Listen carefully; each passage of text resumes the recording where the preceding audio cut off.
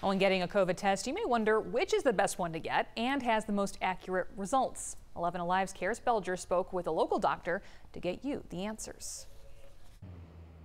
There are some differences between a PCR test you might get at a pharmacy or a clinic and an antigen or rapid test, such as the ones you can take home. But the doctor I spoke with said that the best test for you may depend on your situation. Rising COVID cases also mean a rising need as people scramble to get tested. But is one test better than the other? According to Dr. Reddy, it depends on what you need the test for. And there are some things to consider. What the nasal tests are doing is looking for pieces or particles of the actual virus. And the rapid tests, or so-called the antigen tests, are a little bit less sensitive, meaning they're not as accurate as the PCR test.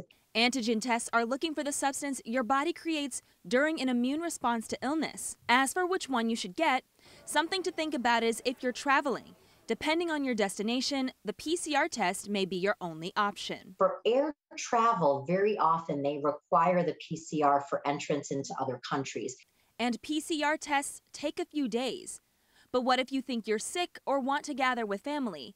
Dr. Reddy explains an antigen or rapid test, like some that you can take at home, are still good, but you can take extra steps if you doubt the result.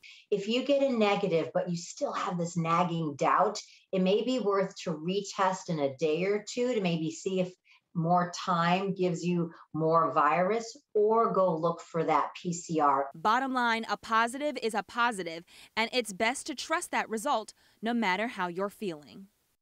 Dr. Reddy explains she knows that COVID tests right now are hard to come by, so in the current situation, the best test is the one you can get your hands on.